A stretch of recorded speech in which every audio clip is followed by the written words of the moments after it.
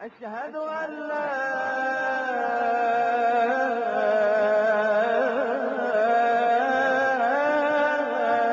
إله إلا الله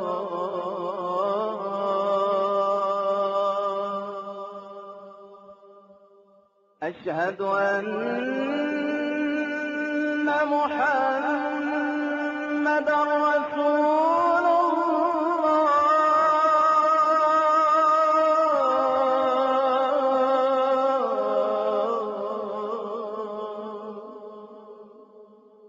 أشهد أن محمدا رسول الله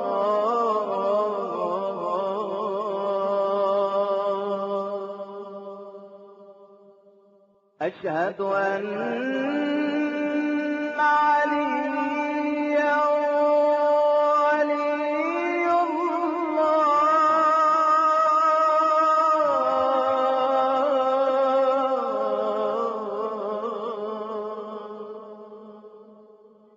أشهد أن عليا حجة الله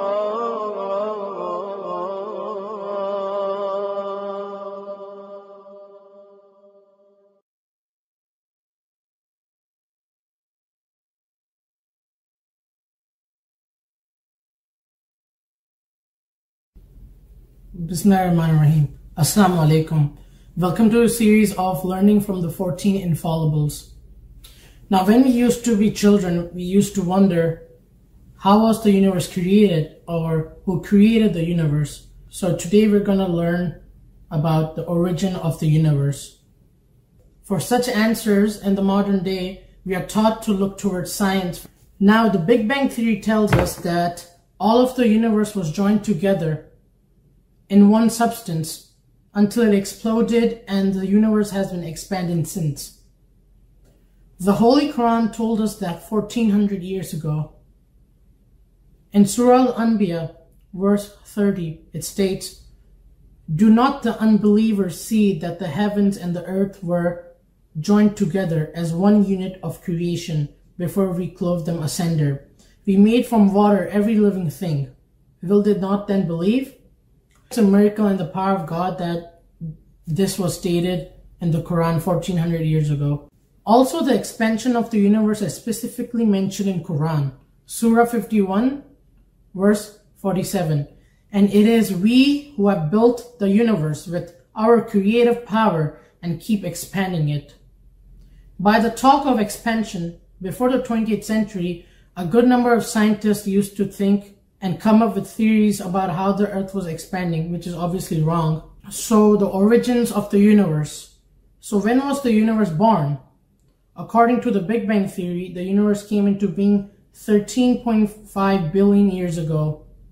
Also according to the Big Bang Theory, the universe was born out of an atom with two different charges. Now, the Big Bang Theory was proposed in 1927. That was 92 years ago. Mullah Imam Jafar Sadiq. Let's see what he told us 1300 years ago. Let's read a paragraph from this book.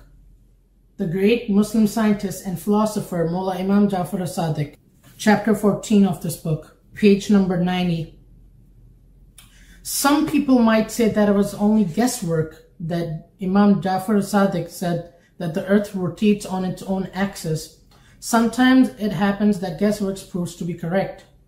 But the question arises as to why no one else had guessed that for such a long time. This proves that he knew the laws of astrophysics, which enabled him to make that discovery. If he had not known these laws, it would have been impossible for him to discover the rotation of the earth on its axis. This discovery could not have been accidental.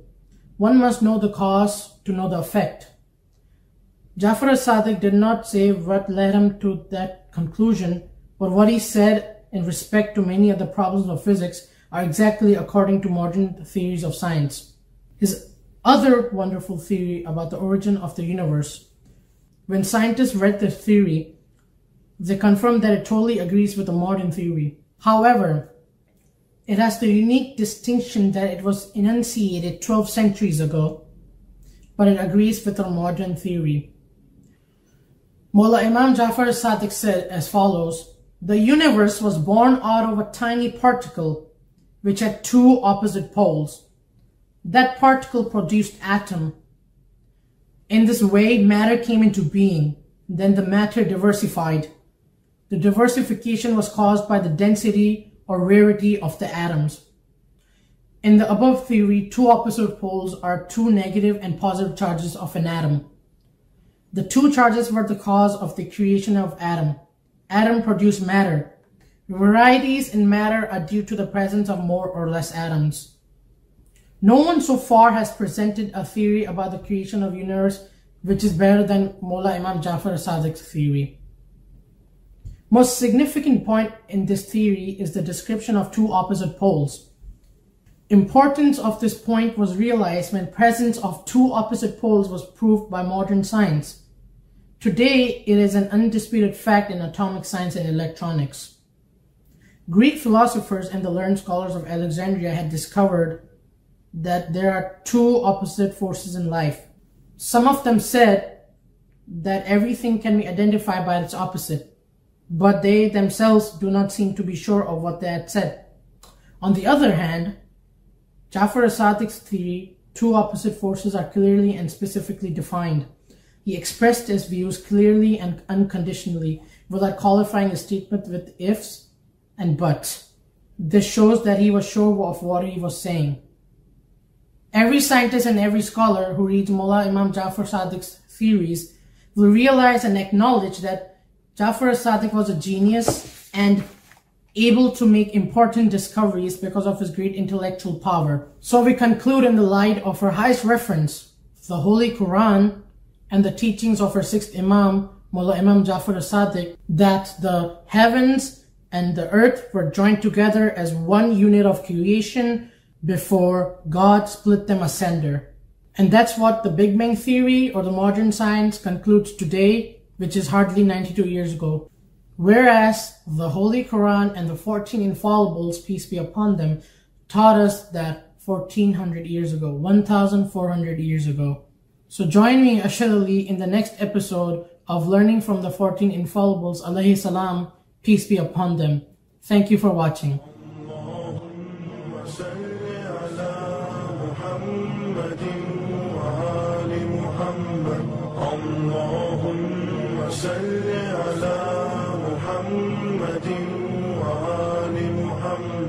اللهم صل على